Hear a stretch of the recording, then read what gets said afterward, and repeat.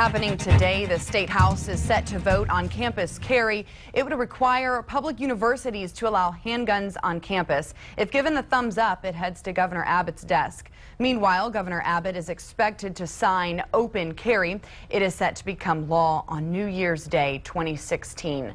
Come tomorrow morning, the federal government could have fewer tools when it comes to investigating terrorism. The National Security Administration's Patriot Act is set to expire at midnight tonight.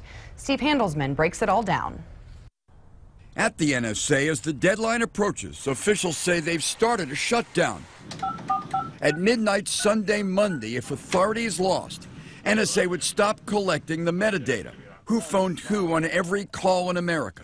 President Obama urged the Senate to act. And heaven forbid, we've got a problem where we could have prevented a terrorist attack or apprehended someone who was engaged in dangerous activity, but we didn't do so simply because of inaction in the Senate. The House has approved a new plan, the Obama plan. More data, more mobile phone data would be collected, but phone companies would store the records, and the feds would need warrants to see it. Reforms that would put the federal government out of the business of holding those records. But in the Senate, Republican Rand Paul is still blocking approval and vowing as he campaigns for president not to give up.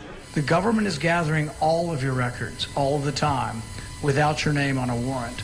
Paul is so infuriating some in his own party, they're calling him a Democrat. And this is the classic liberal, left-wing, anti-Bush, anti-Republican. In fact, most Democrats support the new plan to keep phone surveillance going, and many Republicans do. Make sure we have some ability to detect those who are trying to do us harm. NSA says whatever happens, it plans to keep the billions of phone records it's already collected.